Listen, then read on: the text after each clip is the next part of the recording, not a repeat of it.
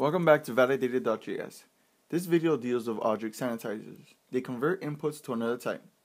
So let's imagine that you had to validate some fields from a form.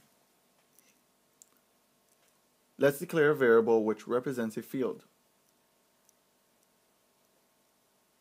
You can verify the content's existence by using the method toBoolean.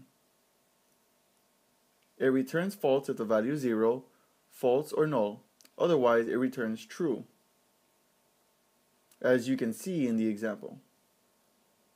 toBoolean also proposes us to use the option which allows us to restrict the validity of the field to 1 or true. Its value is false by default. Now imagine you had to get an integer from a field.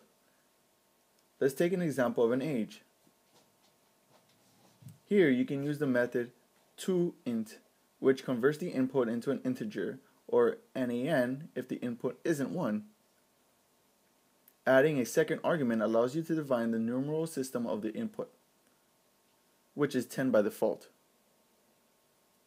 Here we will choose the hexadecimal system. As you can see, the hexadecimal value 19 is equal to 25 and decimal.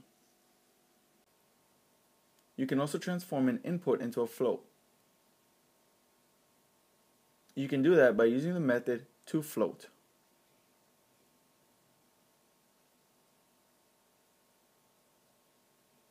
Now you know how to convert these objects.